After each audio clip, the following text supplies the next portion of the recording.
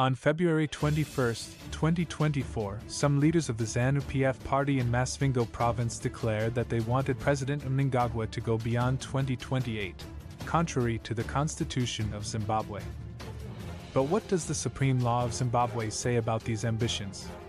Section 95 of the Zimbabwe Constitution Amendment No. 20 Act, 2013, hereinafter referred to as the Constitution, states that the president's term begins when he or she is sworn in and extends normally for 5 years until the next election when he or she is re-elected or a new president is elected.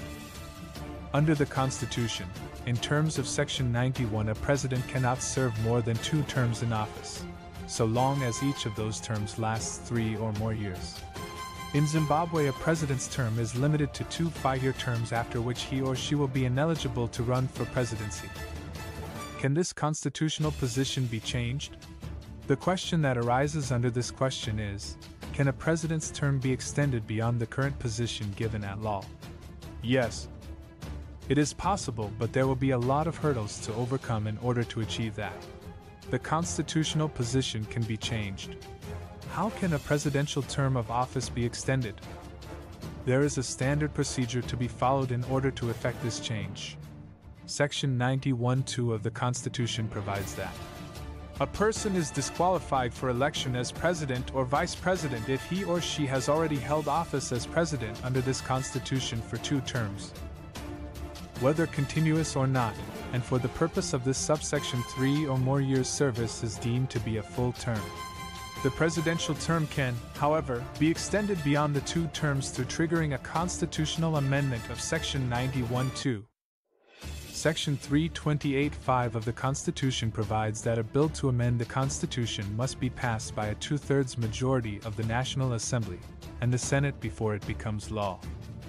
In addition, if a bill seeks to amend the Declaration of Rights or Chapter 16, which relates to agricultural land, it must be approved through a national referendum before it can become law. Section 91(2) is not part of the Declaration of Rights, nor does it fall within Chapter 16 of the Constitution, so it can be amended by a 2/3 majority of both houses of Parliament to expunge the presidential limits. What is the hurdle?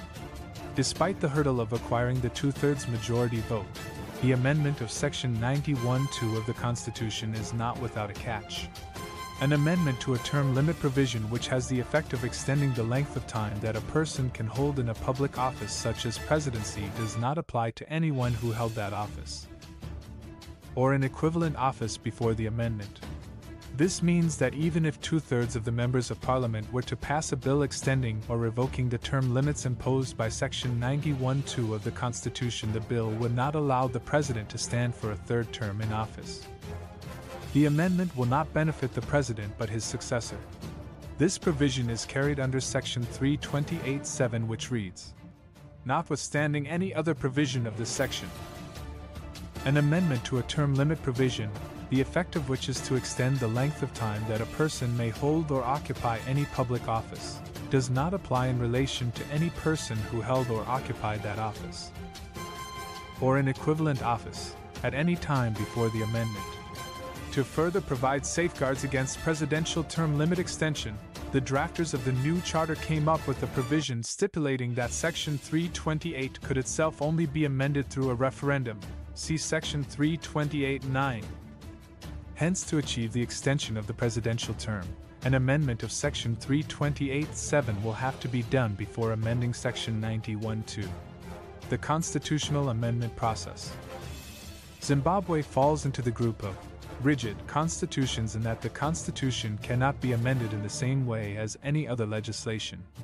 The whole Constitution is entrenched, in the sense that the rigidity applies to all provisions of the Constitution. There are 4 aspects, which make the process of amendment of the Zimbabwean Constitution an entrenched one. First, no provision of the Constitution may be amended by implication. Every amendment must be in express words. Other statutes can be amended by implication.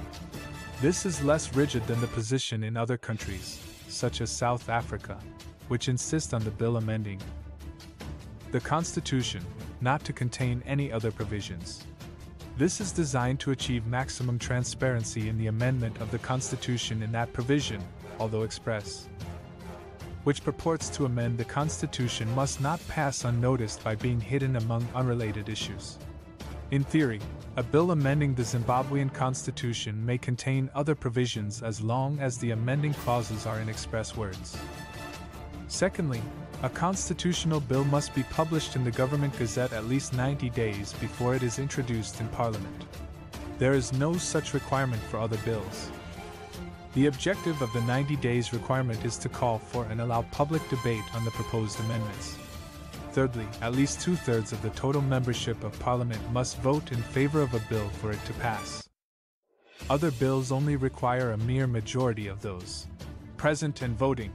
Fourthly, a constitutional bill requires to be accompanied by a certificate from the Speaker of the National Assembly confirming the 2/3 vote, and the President cannot assent to the bill unless it is so accompanied. The Constitution reposes the amendment power in the Parliament of Zimbabwe. Parliament is made up of the National Assembly and the Senate. The Constitution further prescribes a public consultation process before a bill amending the Constitution can be adopted by the two houses of Parliament. For a bill amending the Constitution to pass validly, it should attain the votes of at least 2/3 of the members of the National Assembly, and at least 2/3 of the senators in separate sittings. The President may then assent to the bill, before it is gazetted and subsumed into the law of the land. It is imperative to point that the Constitution cannot, and should not be amended lightly. The Constitution is the supreme law of Zimbabwe, governing relations between the government and its people, and between the different arms of government. Because of its nature and the way in which it was enacted, it should not be amended except for the most compelling of reasons. Although the Constitution states that it can be amended by a 2/3 majority of the membership of the National Assembly and the Senate, Section 328(5), the government should not proceed with an amendment unless satisfied there is broad support for it in the country. Any political party using a 2/3 majority as an opportunity to amend the Constitution must realize that as soon as another party gets a similar majority, it will also amend it. And so the Constitution will be debased by continuous seesaw amendments passed to suit the whims of the party in power. The presidential term limit imposed by Section 91(2) of the Constitution can be extended or abolished altogether by a constitutional amendment bill passed by 2/3 of the members of Parliament. Unless there is a constitutional overhaul, the ruling president will be ineligible to stand in the 2028 elections. Such a bill would not, however, permit the president to stand for a third term unless in addition it was approved through a national referendum. Let it go.